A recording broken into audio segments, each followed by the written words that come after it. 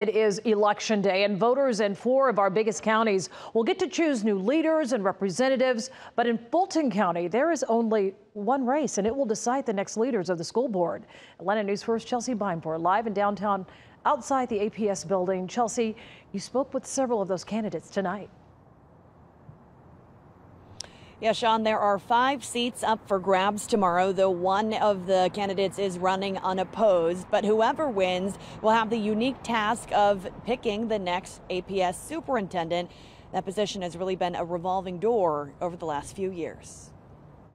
I am running again because there's still work that we have to do as school board members. 5 Atlanta Public School Board seats are up for grabs on Tuesday's ballot, and all 5 incumbents are hoping to keep their positions. I was elected 2 years ago, and one of the main things I was focused on was literacy.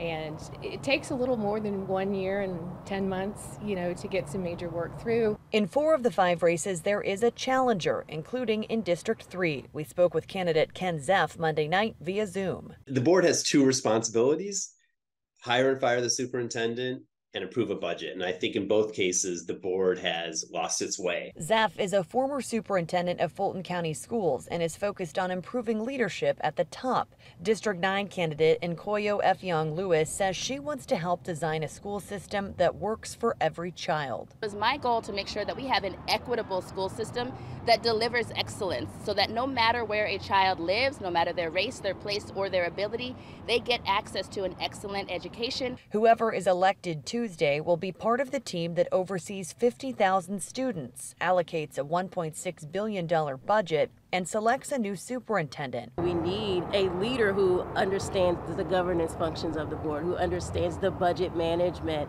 and federal budget management specifically, and the compliance that it's going to take to ensure that our district is moving forward in a healthy manner.